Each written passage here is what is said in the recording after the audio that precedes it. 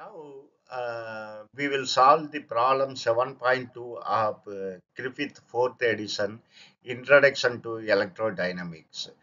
This problem contain four parts. We will solve one by one. The problem 7.2 is a capacitor has charged up to potential V naught at time T naught, T equal to 0. This is one important point. It is charged up to potential V naught at time t equal to 0. It is connected to a resistor like this and begins to discharge as shown in figure 7.5. Sorry, 7.5a. Determine the charge of the capacitor as a function of time. What is current through the resistor I of t? So first we will find what is charge with respect to time. We know the basic definition V is equal to Q by C. V is equal to I into R. Now you bring R this side. So I is equal to Q by RC. This negative sign, I am using this negative sign because we are discharging current start decrease. So now what is basically the current TQ by TT? So I am bringing this negative sign to the other side. So TQ by TT is minus Q over RC. So if you integrate this, you will get Q is equal to Q naught e power minus T over RC. Now, what is Q naught is a integral constant. So Q naught is equal to Q at the time t equal to 0, which is equal to C by definition Q is equal to CV. But at time t equal to 0, V is V naught equal to V naught. It is given in the problem itself. So I used that fact that uh, V is equal to V naught at time t equal to 0. Now, what is I? You ignore this negative sign because I have put that negative sign, the current decreases. So, basically, the definition I is equal to Q over RC. So, 1 over RC into Q. Q we have found that Q is equal to CV naught because Q naught we have replaced by CV naught. So Q is equal to CV naught e power minus T over RC. Here CC will get cancelled. CC will get cancelled. So I of T will become is equal to V naught over R e power minus T over RC. So we can find, we have already find Q at time t equal to Q naught, that is CV naught e power minus T over RC. Similarly, the current I of T is equal to V naught over R e power minus T over RC. We have found Q of T and I of T. Now the next problem is that is part P. Next section is part P. What was the original energy stored in the capacitor? By integrating the equation 7.7, confirm that heat delivered to the resistor is equal to energy lost by the capacitor. Now imagine charging up a capacitor by connecting it and a resistor to the battery, to a battery of voltage V naught at the time t equal to 0 as shown in this figure. So the energy stored in the capacitor is equal to half C V naught square. Uh, then energy dissipated, that is energy lost by the capacitor is I squared R integrating over 0 to infinite. I squared R integration of I squared R over the limit 0 to infinite with respect to dt, with respect to time, sorry. Now, what is I squared here? I squared is V naught squared over R squared, and the exponential term. We are squaring that also. It will become e power minus 2t over RC. V squared, this term will become V squared divided by R squared. But already there is one R here. So this term will become V naught squared over R, because this r squared will cancel with this r, you will get r only. Then this exponential squared. So we are integrating over the time. So if you integrate this over the time, you will get b naught squared r. This will become uh, the exponential term divided by minus 2 over rc. That will become minus rc over 2. And this exponential term between the limit 0 to infinite. So here we can cancel out this r and this r. Uh, so naturally, sorry, yeah, okay, here we are cancelling this r and this r. So now if you apply the limit e power infinite, upper limit e power infinite is equal to 0. E power minus, of course, minus infinite it will come, which is equal to 0. Uh, and then e power 0 is 1. So lower limit minus the lower limit is 1. So this is minus 1 multiplied by this minus will become plus. Here you have 1 over 2, 1 over 2 C V naught square. So this is the energy lost.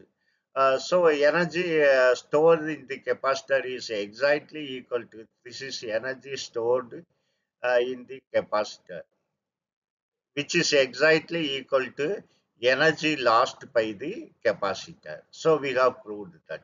Now we will move on to section 3. Part C is, again you determine Q of t and I of t. Here V naught is equal to the voltage across the capacitor, which is Q by C, plus voltage across the resistor, which is I into R. So Q by C plus I into R. Now you bring this Q by R to the other side. So this will become V naught minus Q over C, which is equal to I into R. Now you bring R to the left hand side. So I will become V naught over R minus Q over RC. Then current is nothing but rate of change of charge. That is dq by dt. Here in the right hand side, I am taking 1 over RC as a common. So first term will become CV naught minus a second term will become minus Q. Now you bring this CV naught minus Q to the left hand side and TT to the right hand side. So this will become Q divided by TQ divided by CV naught minus Q. I am writing as Q minus CV naught. So naturally then one negative sign will come. So I am taking that to the right hand side, minus TT over RC. If you integrate this, you will get a natural logarithm of Q minus CV naught, which is equal to the right hand side minus T over RC plus constant. Now, if you take exponential, then the right hand side will become Q minus CV naught, which is equal to this constant I am taking as K e power minus T over RC. If you take exponential in the right hand side. Now we have to find the value of K. When time t equal to 0, Q is equal to 0. That is, if you take this expression, you will get at the time t equal to 0, Q equal to 0. Then at the time t equal to 0, this term will become 1. So K is equal to, in the right hand side you have K, left hand side minus CV naught. So you know the value of K, which is equal to CV naught. So I am replacing, uh, you first bring this CV naught to the right hand side. So Q of T will become CV naught plus K times this exponential term. Now we have found that K is equal to minus CV naught. So you can take CV naught as common, because here also CV naught, here also CV naught. So which will become 1 minus e power minus t over RC. This is the charge across the capacitor. If you compare the section A, this one is missing, and this also will become a plus. So that is the comparison. What is I of t? I is equal to TQ by TT. You have to differentiate this term. So if you differentiate, uh, if you differentiate the constant, it will become 0. If you differentiate this exponential term, it will become minus 1 over RC, minus 1 over, sorry, minus 1 over RC, 1 over RC, this exponential term, e power minus t over RC. So already there is one minus. Minus of minus will become plus. So this will become 1 over RC, that exponential term.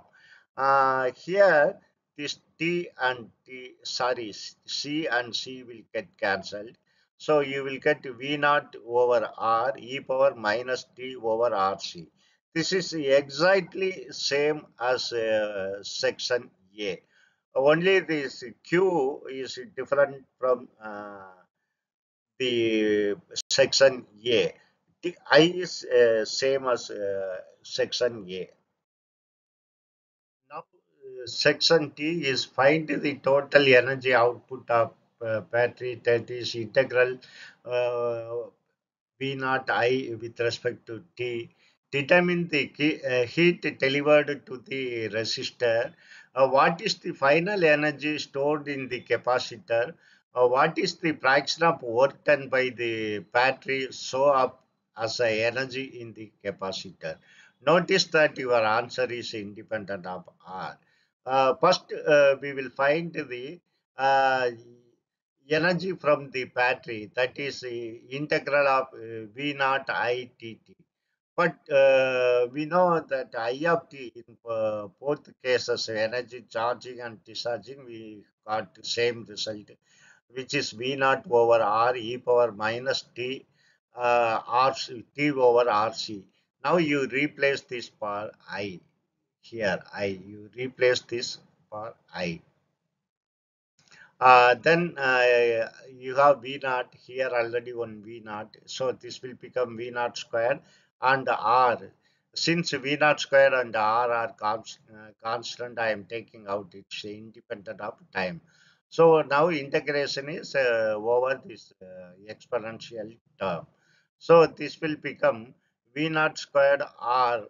If you integrate e power minus t over RC, you will get e power minus t over RC with limit to 0 to infinite. And if you integrate t, you will get minus RC. So here this R and R will get cancelled. So you will get V naught squared minus C, and this, if you apply the limit, first you apply the upper limit. So the e power minus infinite, which is equal to 0. Here is 0, e power 0 is 1, lower limit. If you apply lower limit, it is minus 1. This will become plus C. So this integral is equal to C V naught square. This is energy, total energy from this source. And remember that this I is exactly same as energy uh, stored in the capacitor in section A. So, which is for which the work done we have seen is equal to half CV naught square. So half of the energy goes to the capacitor. So naturally, remaining half of the energy goes to the resistor of CV naught square. So thank you very much for watching my video and supporting me continuously. Thank you very much.